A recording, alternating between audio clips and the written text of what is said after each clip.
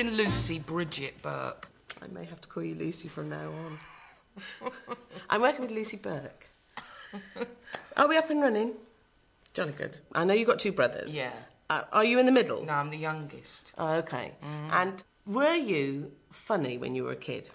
Yeah, I think I was funny, but just in that way that people wanted to be my mate because I was funny. Did you show off to your brothers? Did you want to make them laugh? I really wanted to make them laugh. I remember, actually, the first time I made my brothers laugh, and it was John Noakes was doing Blue Peter, and he'd gone to Brazil, and that big statue of Jesus, and he was talking about Jesus and the man that made the statue, and at the end, I said the punchline was, and he got his Blue Peter badge.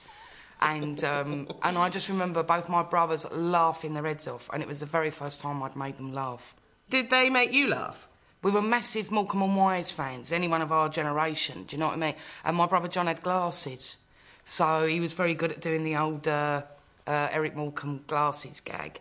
And, yeah, he was... I remember John being sort of funnier than Barry. Barry was quite serious, but John would do his Eric Morecambe impressions, and...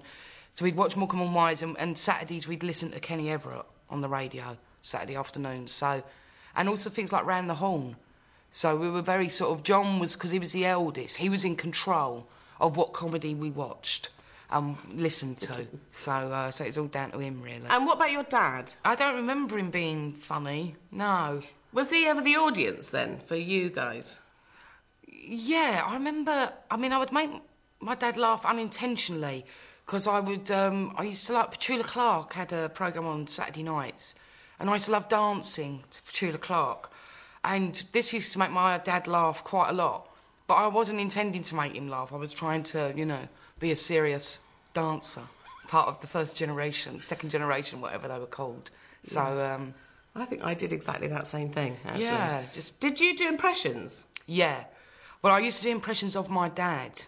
So I couldn't really do that to Dad. But the other time I really made my brothers laugh was when my dad came home very worse for wear with the booze one night, and he fell asleep on the chair. And I remember slicking his hair on the side and getting a bit of coal from the fire and putting a little tash, and I started goose-stepping around him. And the boys thought that was highly amusing. So we had sort of half-dead Hitler in the chair, and I was probably about 6 at the time or something, but... Anything to get a giggle, really. So cheap laugh, really. Really cheap. Yeah, and on it goes. Yeah. I'm still making a career out of that. What about school, then? I used to look about with my friend Diane. Diane used to put me in a pram, scoop all my hair really tight into a very, very tight bobble hat, with a little dolly, and wheel me up and down the Essex Road and tell everyone I was her baby, because I've got an extremely high forehead and no eyebrows. And this used to entertain Diane for hours. I didn't find it that thrilling, but she used to get great fun out of it, so... Would you allow me to do that now? I would like... Would you, in the next few months, allow me to... Yeah, the big old-fashioned... Yeah. I would like to do that. When our players open, and we've got some time during the day. Definitely. All right. Did you have a gang? Yeah, there was a bit of a gang, yeah. And I was like the funny one in the gang. Like the more of the clown. I would run around and fall over and, you know, do anything to get a laugh so that I wouldn't be poked or hit. So, because when you're the clown in a gang, you're also the one that if the gang get a bit bored with picking on people outside the gang, you're the one that gets picked on. So I had to put up with a little bit of that. Did you buy mates then by making people laugh, do you think? I remember giving away toys to try and say, it was something like I would give them away and saying then I'm going to do a show. You know, and then so I'd give all my toys away, line up doing a show in like one of the blocks in our flats, and like one kid and a dog would turn up. Do you know what I mean? And the show was basically just nicking stuff from Morecambe and Wise or Kenny Everett, and you know, just doing that really. So you're performing then? Yeah, and at primary school as well. Very pre the royal family actually, because I invented a family called the Happy Family, which was just a family that argued all the time. And we got into a little routine of doing a show in the playground every lunchtime. And this sort of got bigger and bigger and bigger until eventually we had the whole school circled round us. And lots of power with that, do you think? Lots of power for half an hour.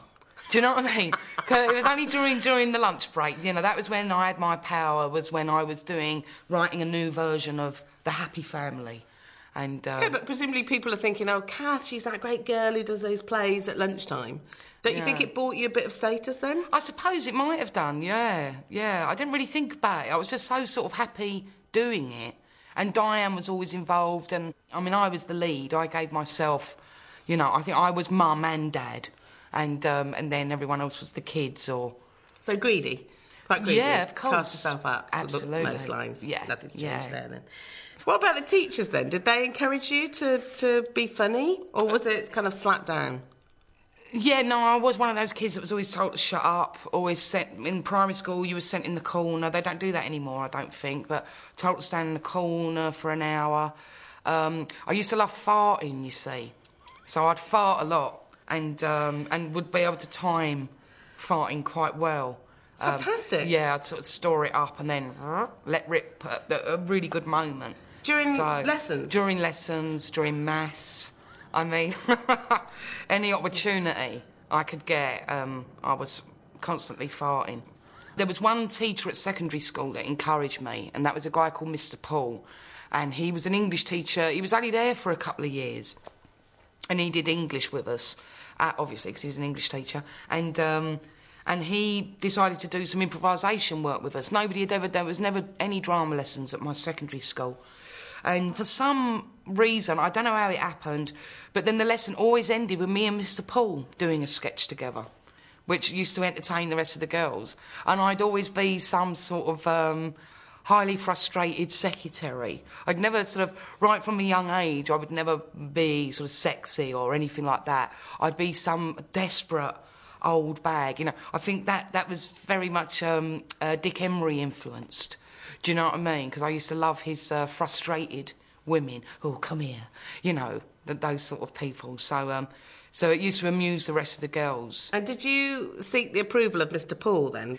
Yeah, and also then because he told me about Anna Shares, because I never knew about it, which was ridiculous because I lived in Islington and it was up the road. And I remember seeing kids that I knew on the telly and sort of not really understanding how they got there. And it was because of the Anna Share Theatre. So it was Mr. Paul that said to me, you should put your name down for this place. And a couple of other girls in the class were like, oh, I go there. Yeah, I'll put your name down. And then I eventually got in there when I was 16, because it was quite a long waiting list to get in. I mean, were you encouraged to be funny at Anna Share? Was it OK to be funny? Yeah, it was OK to be funny, yeah, because it was just all about improvisation and stuff. So it's quite scary, you know, and you have to get up and do these things on your own when you imagine there's another person. And I remember the first time I got up, instead of just shouting at this other person, which a lot of the kids were doing, so they get up and shout, shout, shout, I just got up and listened to this imaginary person and then said about one or two things, was like, oh, all right then. OK. And then sat back down and got a huge cheer. And then that was it. And then Anna was getting me up on my feet all the time. So, but it was because I was scared. Did you know what you were doing then? Did you know that you were being a bit clever? No, I knew I could see the other person. Do you know what I mean? I knew I was definitely the other person who we didn't see. There was a conversation going on. So, no, I didn't realise that it was a very, very smart thing to do. Mm. But the reaction at the end, I realised, oh, right, OK. So that's what's acting about. It's about listening. It's not about shouting. It's about listening. Presumably then you knew that there was a career you could possibly go into. Now. Yeah. What I got from Anna's was not so much the comedy, it was that I enjoyed acting. Do you know what I mean? And I enjoyed playing lots of different roles.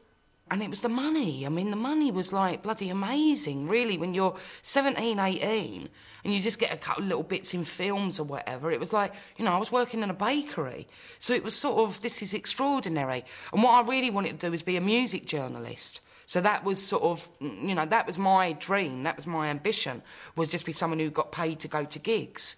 So then suddenly when I was an actor and I had an equity card, it was like, well, all right, I'm getting money from my work, so I better go and start going to the theatre. I'm paying to go to the theatre. And so it suddenly my interest changed. I mean, I still went to gigs and stuff, but music used to be my life. And then all of a sudden, I wasn't going to gigs anymore.